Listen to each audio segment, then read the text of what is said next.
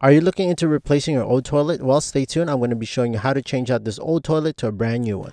Welcome to Fix This House. If you're new to the channel, consider pressing the subscribe and notification bell so you can always be in tune on DIYs, how-to videos, and product reviews that I do within this channel. First thing that you want to do is you want to find the water supply valve and shut that off. Usually it's located on the bottom of the toilet tank. Take off the tank cover and you're going to flush down the remaining water inside that tank, and whatever's remaining in there, you should have about an inch of water, and you're just going to use this syringe. If you're interested in using the same one that I use on this video, I'll leave the link on the description down below, including all the other tools that I use within this video.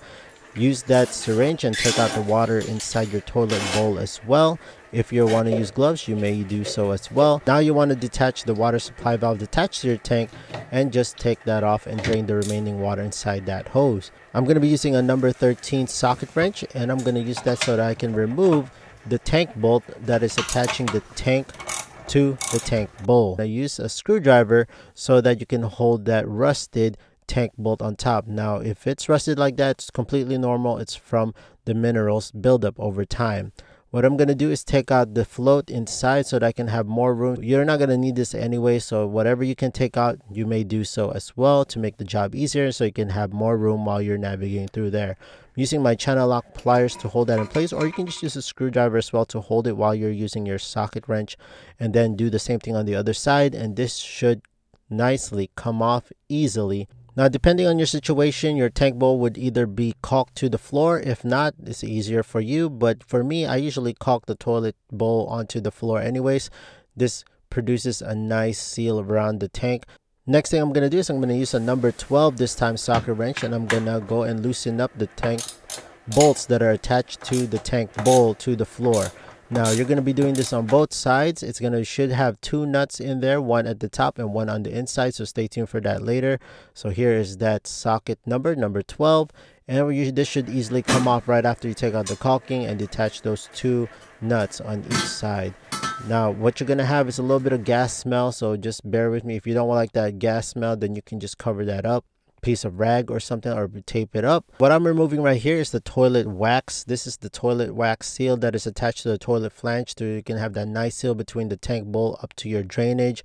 Now the reason why I don't like using wax is this very reason right here. It takes a very long time to clean up. It's very messy, and it's just really messy work. So take your time, make sure you take out as much wax as you can, clean up the best that you can, and that should be it. Now I'm going to be showing you later on a better method rather than using wax, and it's going to be a better, easier way for future maintenance, which is the Better Than Wax toilet seal. This one, no leaks. This is what I usually like to use. It's a little hard for me to take out those tank bolts attached to the floor, so I'm just cutting it off, and I'm going to be doing away with that later on. Now in my situation, somebody grouted over where the nuts were located attached to the bolts, so I just had to chisel away so I can loosen up these remaining bolts and nuts that were under there. But take your time on this. It should come off on both sides. The Better Than Wax should have come with this hardware that you can replace. I'm going to place these bolts exactly where you remove the old ones. You're going to tighten that up, and then you're going to place this Better Than Wax seal over the toilet flange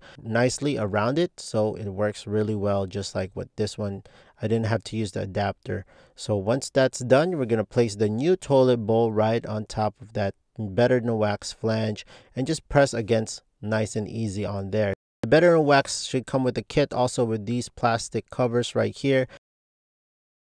Now we're going to be using this for our socket wrench, and we're going to use that to tighten down. We don't want to over tighten it because this is porcelain and it's bound to crack if you over tighten. So make sure you just hand tighten it, and we're going to place that cover for aesthetics. Now this is another flange that connects to between your tank bowl up to your toilet tank. That this newer tank has these very nice toilet tank bolts. Now the old tank bolts, and it doesn't have this really nice surrounded plastic piece with the rubber surround attached to it. And I'll show you that later, the differences. As you can see, that is the difference with the new ones versus the older ones. This actually has a canister on there, so this canister valve has a lot better mechanism than using your toilet flappers. Now the flappers are the older version. This canister valve is a lot better.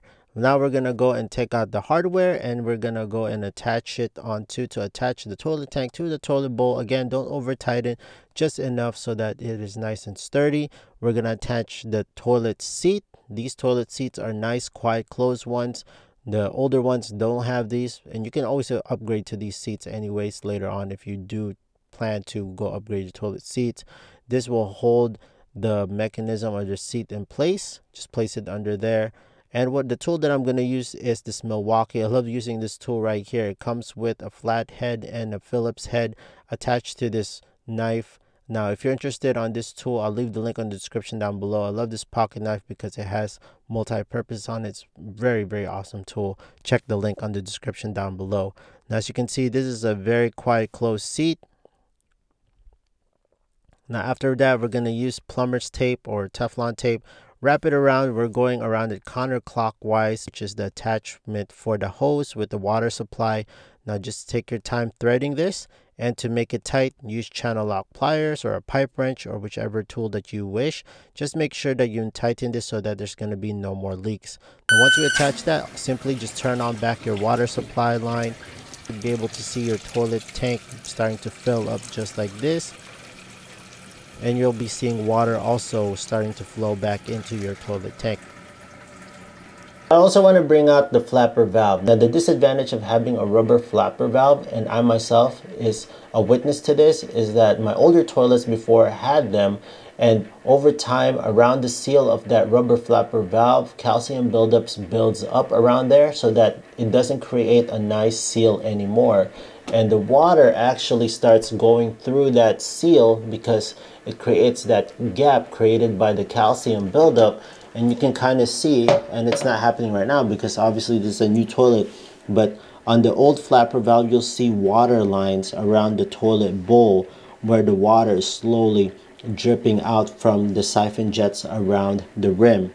Now again, the disadvantage of the canister valve though is it's a little bit more expensive and it takes a little bit more parts so that it will coincide with the other parts. But overall, I think over time it is a great investment versus the flapper valve. Now, the other thing that I want to point out is, you see that little black thing right there? That is your toilet tank bolts. Now, there's one on each side of the tank. It connects your toilet tank with your toilet bowl. Older versions of the toilets, kind of similar to that, but it has a metal bolt and it has a rubber washer. Now, this top right here is hard plastic, but what connects underneath here is a tube rubber. The tube rubber creates a seal from the tank all the way to the tank bowl. Now, I can't really show you what it looks like underneath there, but you can see that the gap, that's all rubber. Older version toilets, you can see the bolt is metal and it's exposed, prone for more to leak because the only thing that's holding that water from seeping out of this toilet tank is that one rubber ring that goes onto the bottom of this tank bolt. So there's other version toilets also that eliminates the tank bolts as well. I made a video on that where I installed one where they don't even have tank bolts anymore. It's just straight from the canister all the way to the bowl. Those types of toilets are a little more pricier, and it's up to you if you want to upgrade to that. If you are planning to go and change out your toilet and upgrade, those are some of the key features that you want to look out for so that it can last longer and will prevent you from having any headaches in the future, because those definitely are a pretty cool features to have on your toilet, especially these newer quiet close.